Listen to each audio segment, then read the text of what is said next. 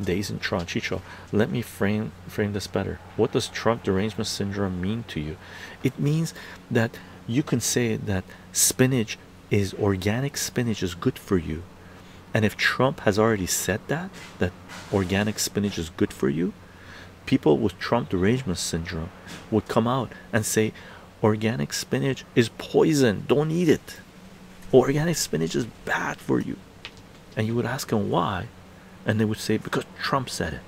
And then if you say but this study says is really good, and they'll turn to you and say Trump said that, you're a Trump supporter.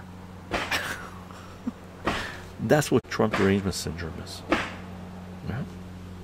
People that have completely lost their mind.